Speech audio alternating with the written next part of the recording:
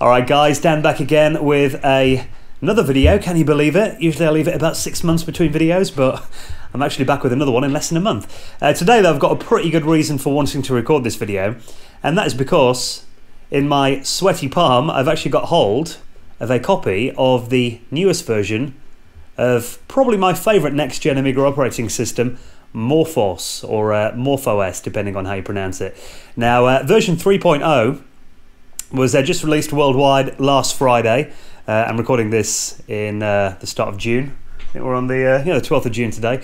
And MorphOS 3 has been rumoured for about a year now, actually, and I think a lot of people were expecting it to ship for release back in the back end of last year, around December 2011. So it's about 6 months behind the expected schedule, but it's finally here. So what I'm going to do is show you how it installs, show you how to download it as well, and talk a little bit about some of the new features and hardware that the latest version of MorphOS 3.0 supports. Alright, now a few people have complained on my previous videos that the autofocus on my camera is a little bit annoying. I've just tried recording this video using manual focus, and the screen was really blurry when I watched it back.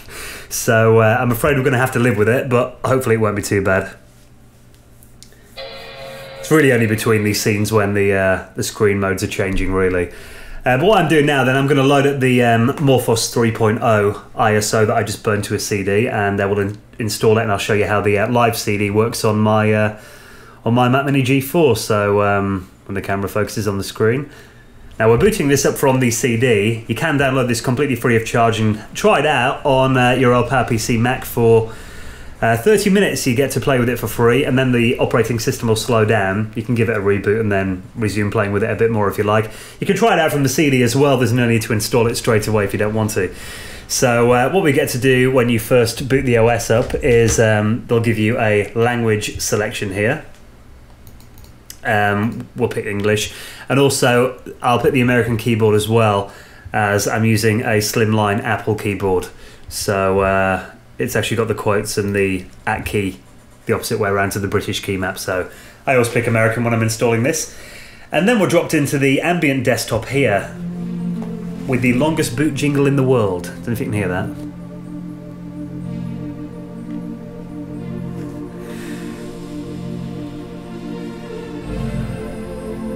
Very epic.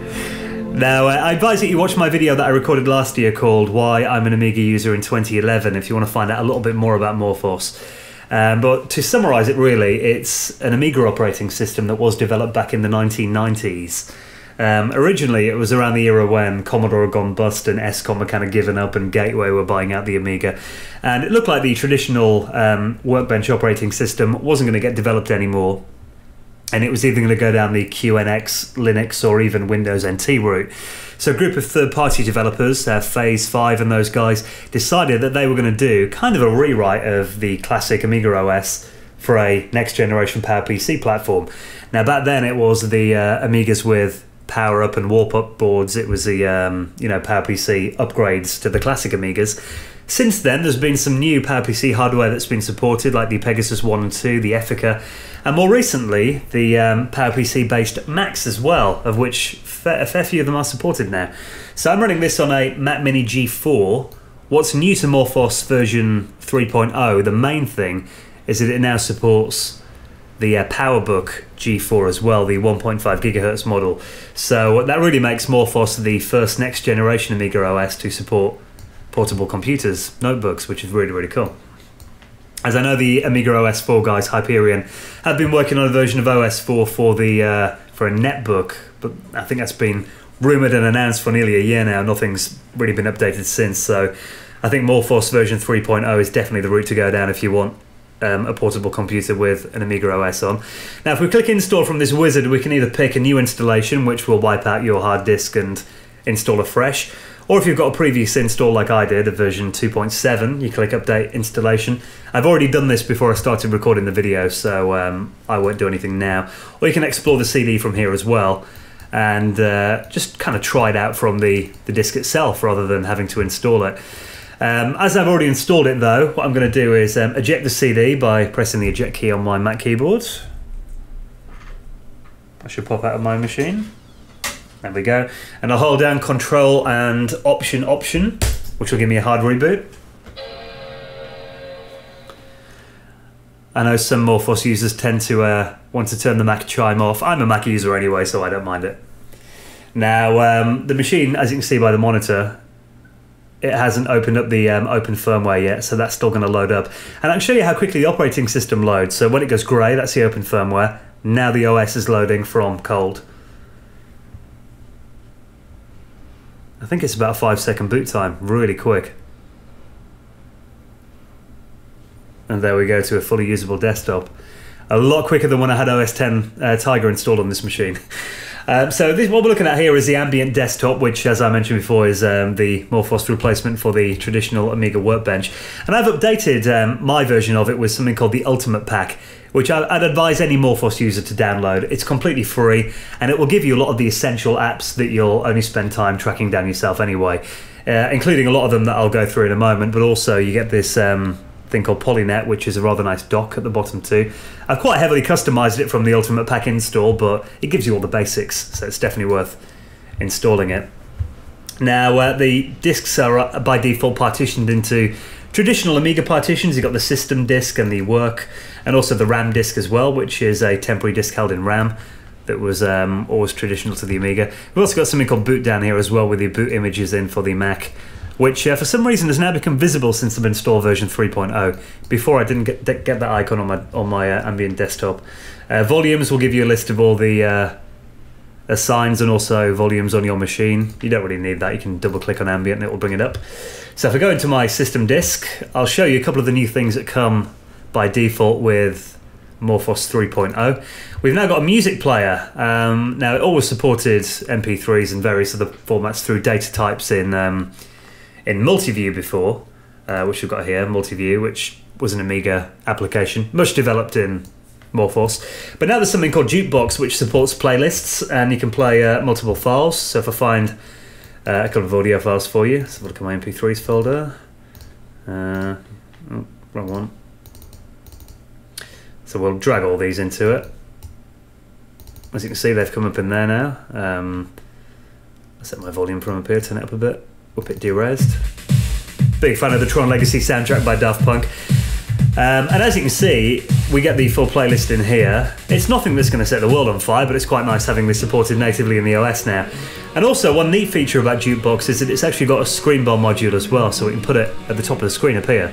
As you can see, MorphOS supports these what we call Scribble modules, which are little widgets that kind of run at the top of your screen. So we can minimise that, and we can still skip through the tracks. Or we can pause it and go back and forward, which is quite cool. You access these either by downloading them, or if you right-click on the what's called the depth gadget, say they've got something else running in full screen. This is a feature that goes back to the earliest days of the Amiga, having native screens that you can flip between with the depth gadget. Or if you right-click on it, you get access to all the modules there as well, so you can pick which ones appear up there. You can rearrange them, or you can even add new ones that you've downloaded from third parties as well. So Jukebox is a welcome addition. Now if I go back into my system disk, we'll check out applications. Now with the Ultimate Pack, you actually get some icon replacement packs, so it's quite obvious to see which of the new applications that it's installed, the new utilities that come with 3.0. FLACapella is a CD ripping application that will rip audio CDs to the FLAC format, or MP3 as well, I believe. If I check the docs quickly, skip forward. Yeah, it looks like it might only be FLAC only, but there you go. You can now rip CDs, CD audio natively in here as well. If we check Jalapeno, this is a very welcome addition to MorphOS. This is a CD burning application. Before, we had to rely on Frying Pan or Make CD, which were third-party apps, and I think Frying Pan, you had to pay for it and register it before you could burn anything. So it's a very welcome addition to the OS. I'll find an ISO file. It's really as simple as finding it. There we go. We've got the MorphOS 3.0 ISO. Drag and drop it. Click burn. You can also right-click them and open them and browse them from here, or even right-click and burn them using Jalapeno from the context menu as well. So that's a very welcome addition. Big fan of that. Long overdue, I reckon, but nice that the guys finally did it. Scribble, which has been around a while actually in the SDK. This was included in the MorphOS software development kit. It's now a default tool in the operating system as well. It's really a text editor with a nice GUI, but also very nice feature for me is the fact that you can export as PDF from this as well, which gives an Amiga operating system a bit more compatibility with the outside world, as it's always kind of been one area. Cross-format documents have been a big, a sore point in the Amiga's history. It's always been lacking in that area. There's no native doc or docx support yet, so having PDF and rich text format's very welcome. Let's see what else we've got in here as well. Transfer, which is an FTP client. It's got multi-threading. You can actually connect to various FTP clients. The GUI is very simplistic. I've played with it a bit. It's nice to have it in the OS, but I don't think it's going to drag me away from AMI Trade Center, which is a 68K app, but it's still, out of all the FTP clients on the Amiga platform, it is the one that I rely on, and the one that I'll use the most, really. So yeah, nice to have, but it's not going to drag me away from AMI Trade Center, I don't think.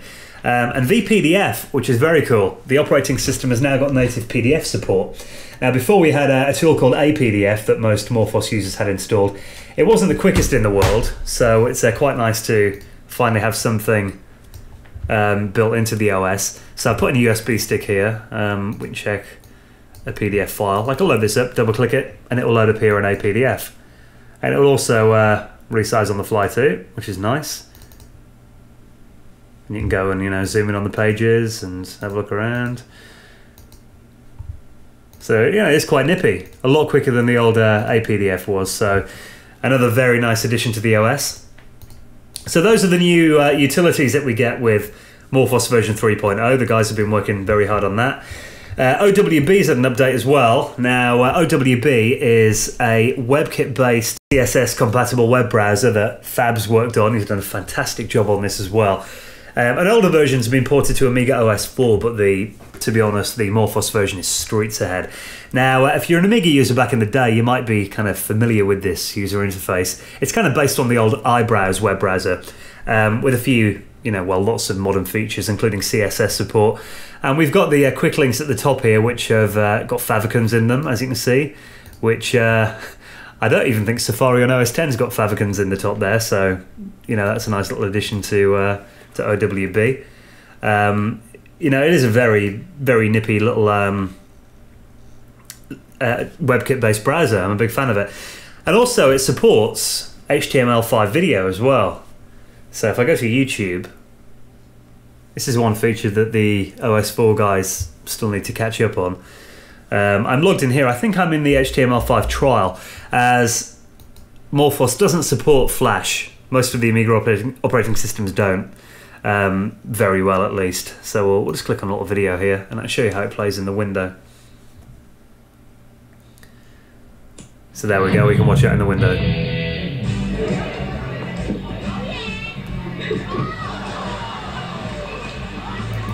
So there we go, that's something that's, I know to people that are not Amiga fans, that'll be like, well, being able to do that for like, 10, 15 years. For an Amiga-esque operating system, that is quite a big step ahead, so it's nice to see that built in to OWB now. And also, there's been a few changes to Magic User Interface, MUI, as well. If I can go back into the prefs here. The screen system's had a bit of a change.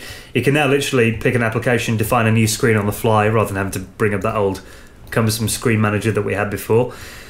Windows have had some changes now as well. I believe these are all new features, so if we can define backgrounds and colours from within the MUI prefs now as well, and the same with requesters if you want to change that.